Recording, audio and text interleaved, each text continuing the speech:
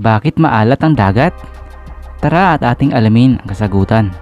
Pero bago tayo mag-umpisa, ay mangyaring pakisubscribe muna ang aking channel para lagi kang updated sa mga video natin. Maraming salamat. Ang asin na nasa dagat ay galing sa mga bato sa kalupaan. Ang ulan na pumapatak sa lupa ay mayroong iilang tunaw na carbon dioxide mula sa nakapalibot na hangin. Ito ang sanhi kung bakit nagiging medyo acidic ang ulan na may pH level na 5.0 to 5.5, sanhi ng carbonic acid. Habang tinatangay ang mga bato ng tubig ulan ay dahan-dahan itong nasisira o humihina dahil sa acid na kasama nito. Ang prosesong ito ay nakakalikha ng ions or electrically charged atomic particle.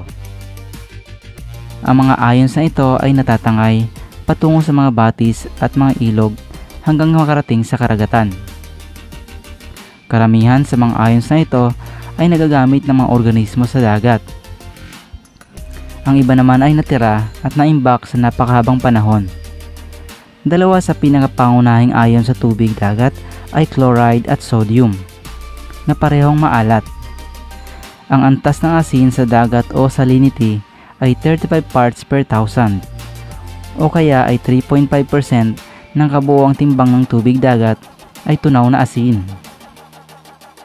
Sa ibang pagtaya, kung aalisin lahat ng asin sa dagat at itatambak sa kalupaan, ay matatabunan nito ang lupa ng may taas na 500 talampakan o katumbas ng 40 palapag na gusali.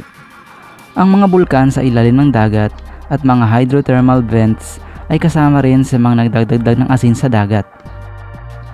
Pero baka maitanong nyo, kung ang asin sa dagat ay karamihay galing sa mga bato sa kalupaan at tinatangay ng mga ilog papunta sa dagat, bakit di maalat ang ilog? Ang sagot ng mga eksperto ay ito. Ang tubig sa ilog ay palaging napapalitan ng ulan at patuloy din ito sa pag-agos. Kung kaya, ang asin ay hindi nananatili rito.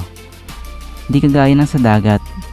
At kahit mag-evaporate ang tubig dagat, ay naiiwan pa rin ang asin nito. Thank you so much guys for watching. Sana po may natutunan kayo. At kung nagustuhan niyo po yung video, huwag po kalimutang i-like at i-subscribe ang aking channel. See you guys in my next video. Maraming salamat.